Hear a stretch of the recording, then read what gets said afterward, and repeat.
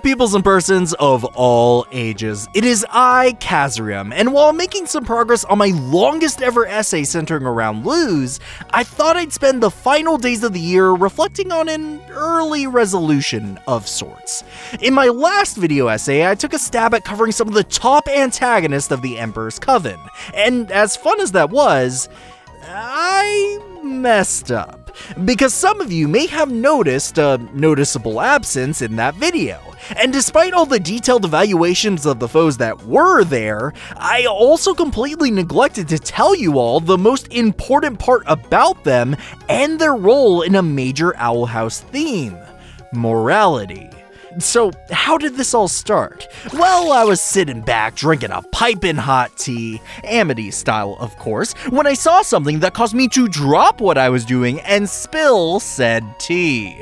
Like I said, I made a video highlighting how some of the antagonists from the Emperor's Coven compared to each other and eventually improved over time, thereby fixing one of the show's biggest fundamental flaws, which was a lack of central tension from antagonistic forces. Since this is a follow-up, I'd recommend checking out that video before watching this one, but hey, either way you're watching a video for me, so I'm not complaining. A lot of you saw that video and were thankfully very happy with it.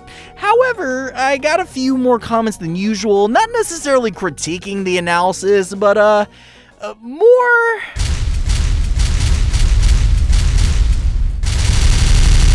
Okay, yowza wowza, I'll talk about Odalia. And while I'm at it, I'll also talk about the reason why I didn't mention her.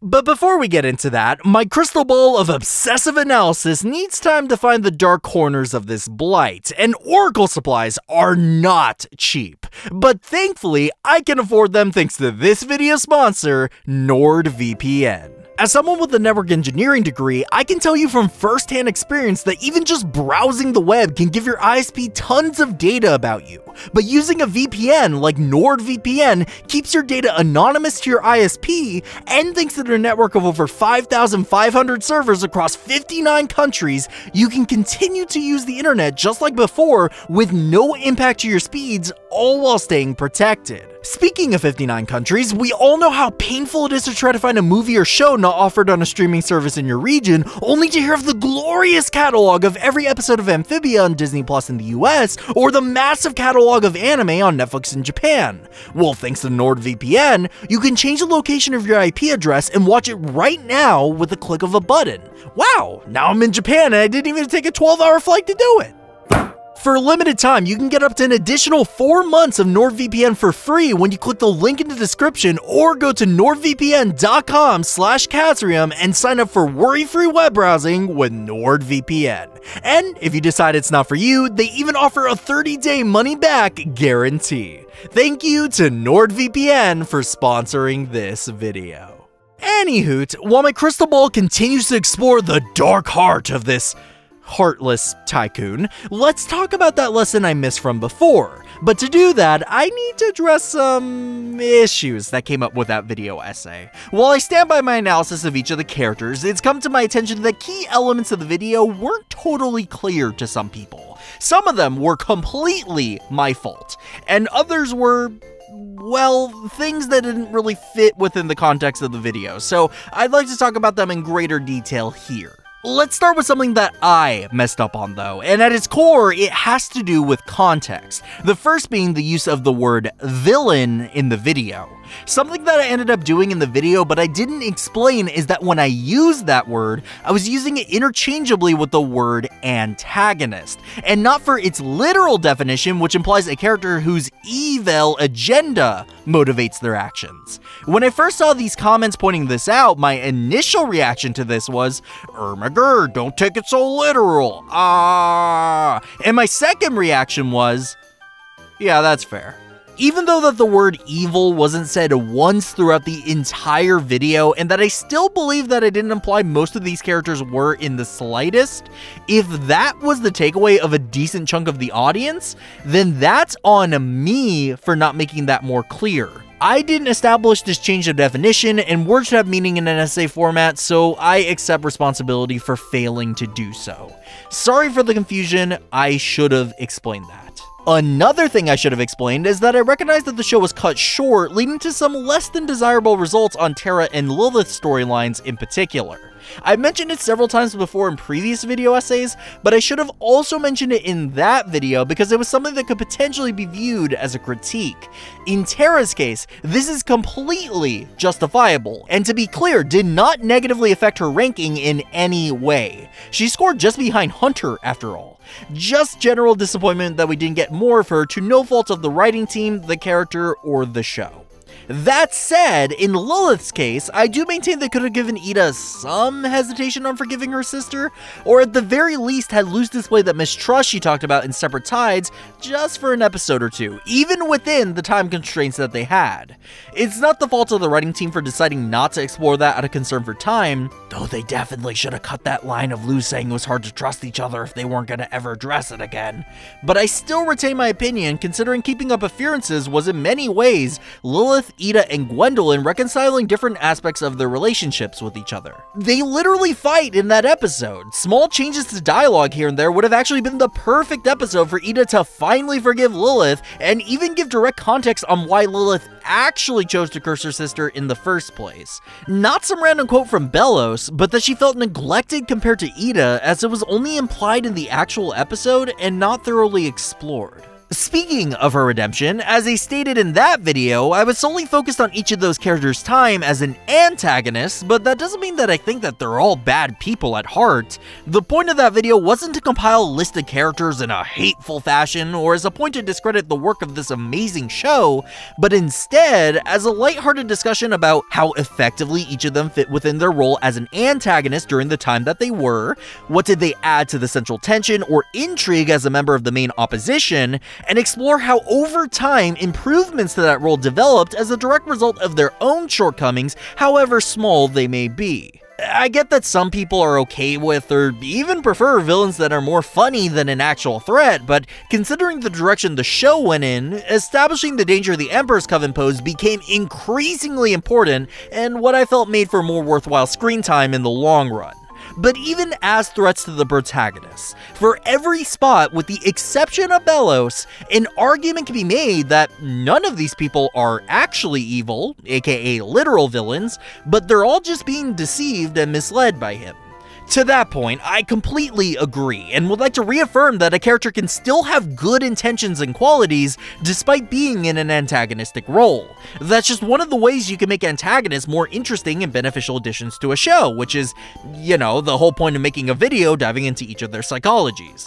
So for just one final thing before we get to Odelia, I'd like to take this opportunity to expand on the basis of each of my thoughts in this video, and use what we discussed in the main villains essay to show why all of this is so important that I dedicate almost 2 videos to it by now. It's because the duality between the antagonistic contributions and motivations of most of these characters ultimately form one of the biggest lessons the Owl House tries to teach their audience, and I can't think of a better character to break this down with than Lilith. My videos discussing Lilith thus far have been only referencing her time as an antagonist, so I haven't really had a chance to get my thoughts on her out as a whole before, but while we're here, Lilith's progression over the course of the show is one of my personal favorite character threads. She went from a standard defeat of the weak type antagonist to a wholesome, lovable nerd, just trying to reconcile with her past by lifting up the people she hurt and moving against those she was hurt by. She's by far one of the most improved characters, up there with Amity in terms of how she treats others,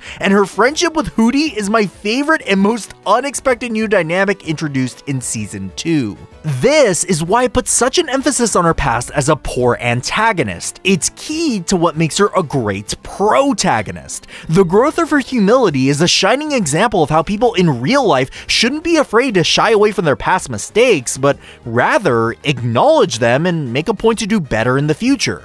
You could say that she inspired me to make this video discussing my own shortcomings in my previous essay. Her development as an empathetic person is one of the best aspects to the core of her character, so you can imagine my concern when I saw some comments arguing that Lilith shouldn't be held accountable for any of her actions up to that point because Bellows misguided her. I'm gonna be honest with you all, I feel like saying that is a complete disservice to the incredible writing and progression that this character has had, and something that the show doesn't even attempt to imply. She may not be fully to blame, but she's responsible for at least some of her actions here. First of all, Lilith herself chose to curse her sister in order to get an edge. Even if Belos' words to the general public were what motivated her to do it, it wasn't, we just talked about that. Sacrificing the well-being of her family is something that she decided to do in a decision that would have negatively impacted the rest of Eda's life, even if the curse only removed her powers for a day.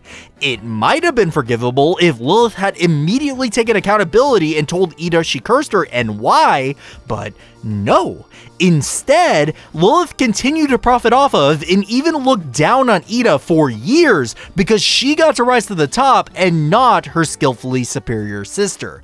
And then, if that wasn't enough, not only did she completely ignore Eda for years, allowing her to suffer as an outcast of society and distance herself from everyone she knew and loved, but she disregarded her wishes to not join the Emperor's Coven to be healed and even attempted to physically force her into doing so, just so that selfish mistake that, remember, Lilith made could be rectified. I don't even know why I have to convince anyone of this. The show clearly points out that Lilith was at least somewhat in the wrong here and doesn't even attempt to justify her actions with Belos' deceit. Like, think about it. If Belos really did keep his word and healed Eda, does that make any of the years of lies and abuse towards her okay in the slightest? Think, commenter. Thankfully though, that's not the final word here. Like I said, after Belos did lie to her, Lilith is an example of someone who evaluated her past, recognized the damage she did, and took action to at the very least improve the life of her sister, regardless of who was mainly to blame. To me, that's what made her a unique and interesting addition of a protagonist to our already stellar cast. Not that she was viewed as a blameless victim of Belos' lies like everyone else, but as someone who knowingly made bad choices, could accept her part of the blame, and do better by actively fighting against those perpetuating the things that she did. And when I say that maybe she shouldn't have been forgiven immediately, I'm not saying that she shouldn't have been forgiven at all. She changed for the better over time, not instantly, and even felt like she genuinely deserved to take more accountability for her part in Eda's suffering because of it. So with this in mind, making the argument that blatant abuse and child endangerment isn't worthy of at least a decent amount of responsibility because it was a justified means to an end is both a very concerning argument for someone to make and entirely circumvents a very special aspect of her as a character. That would be like saying Odalia shouldn't be blamed for her actions because in fact, Belos lied to her about doing her a big favor in his new world. That totally excuses the abuse and manipulation Amity suffered through for years, and more recently, locking her up, destroying her treasured belongings, and attempting to separate her from her support system multiple times. It's all Belos' fault because he misled her. So she, and everyone else, don't deserve to be held accountable for their actions at all. That may be an exaggeration, the intention is different, but I think you get my point. So why take all this time to highlight her growth and reaffirm her part of the blame? Well, because accepting and understanding these equally real aspects of Lilith, and to that point, most of the other antagonists and even protagonists are essential to that big lesson I was talking about. The Owl House wants its audience to know that people are rarely good or bad. There's a gray area. We move within that spectrum of morality every day because no one's perfect. I chose Lilith to demonstrate this because she's someone who's previously erred on the darker end of morality, but was able to realign herself and become a better person. And just like her, the only one that can align ourselves within that gray area between right and wrong is ourselves. With how many of our antagonists were left how they were at the end of Season 2, I wouldn't be surprised if most, if not all of them, undergo the same soul-searching and realignment that Lilith pioneered for the show, and that's a good thing. Remorse and guilt can be tough pills to swallow, but by making these mistakes and truly wanting to make things right, you can make life better for yourself and everyone around you. It's not about if you're a good or bad person. It's about if you were a better person than you were yesterday. That's all to say that if you've ever felt like you've done something wrong by someone before, making bad decisions in the past should never stop you from doing the right thing today. But hang on, what's that I see? Oh yes, my crystal ball is all consumed with a blight, and you all know what that means. Oh no, that won't do. They say the best salespeople could sell seaweed to Sulkydamas, and when I think of those people, I think Steve Jobs, Billy Mays, and of course, Eda Blight. Odalia is someone we don't get to see a lot of. I mean, she's a literal shadow of a character in Season 1, and yet, backed by popular demand, we're talking about her. So what gives? How can one woman who has a collective screen time of less than 14 minutes all but consume the minds of thousands when the question of who is the best antagonist of the show is asked? Well, I'll tell you, for the low price of a sub to the channel. Or just keep watching, but I'd appreciate it. Odalia's a lot like Bellos, where even though the character doesn't get much screen time, they represent a central point of importance for the show, so they're constantly being discussed by the more regularly appearing characters. Her masterful sales experience even emulates a similar pattern of manipulation as the Emperor. But whereas with Bellos, his main intrigue has more to do with his influence on the world of the Boiling Isles for everyone else, Odalia has a more personal effect with her actions. This shouldn't diminish her role as an antagonist though. She knowingly facilitated the construction of an army for the bigger baddies after all, but even then, that's not the main point of contention that she provides for the show. To talk about that, we need to talk about Amity. More specifically, the Little Miss Perfect Odalia made her to be. Everyone always talks about her hair, but if you go back to I Was a Teenage Abomination, you can see many of Odalia's mannerisms in Amity. Even her speech pattern is more aligned with Odalia's snobbish tone, whether intentional or not, with it only breaking away when Amity is pushed to the limits of her patience. Amity didn't start out like this though. We see from a young age she gave resistance to the overbearing nature of her parents, and it seems that over time, Odalia pushed her harder and harder until Amity herself was convinced that the status of a blight was of utmost importance. What makes this significant is that it's Odalia's corruption that makes Amity's progression from when we first meet her to where she ended up such an interesting and heart-wrenching story to follow. Amity wouldn't be nearly as beloved of a character without this adversity from her mother, and it's her continued rejection of this idealized little Odalia that makes her soul-searching that much more interesting as she reconciles with herself and becomes, in her own words, the kind of person I really want to be! So this is what keeps Odalia in the conversation, but wait, there's more. What about what drives her? I mean, why is she doing this? Well, if you thought Kikimora's intentions were bad, then boy do I have a deal for you.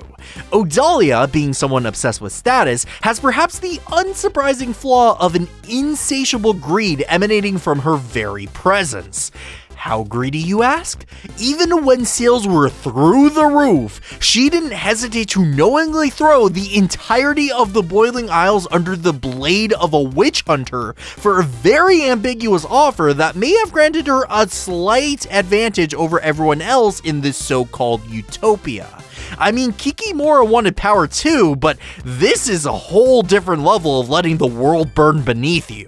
And in case if there was any confusion on if she was doing the wrong thing for the right reason, she justifies her actions by saying she does everything for the good of the Blight name, and yet, when push comes to shove, she's fully willing to abandon her ideals and even family in the event that things don't turn out the way she wanted them to.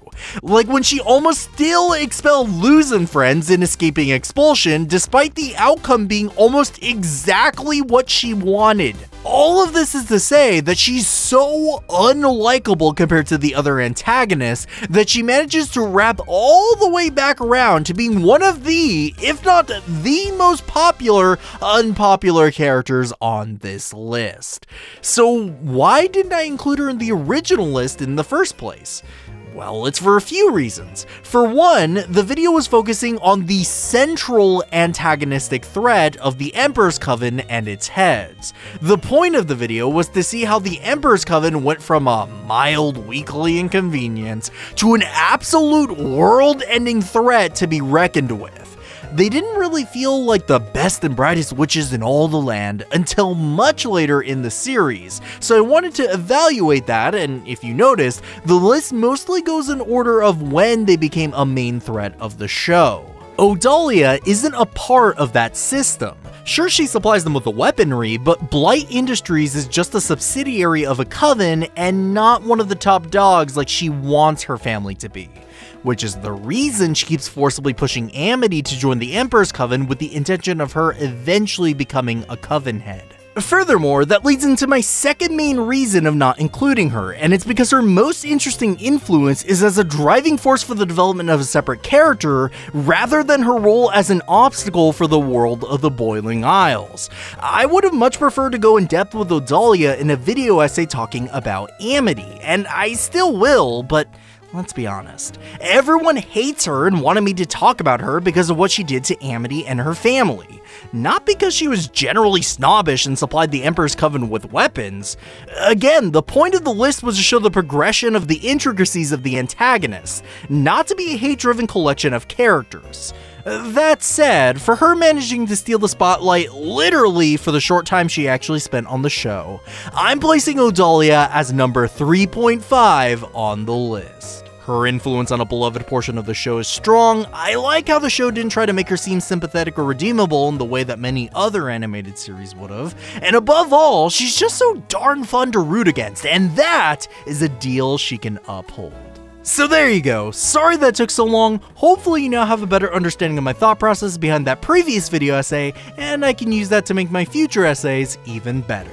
In the meantime though, why not check out another one, like when I talked about the parallels between the best and worst episodes of the show, or an Owl House musical that is anything but ordinary.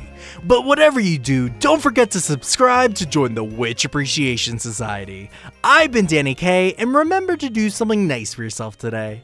I'll see you all on the Hex side.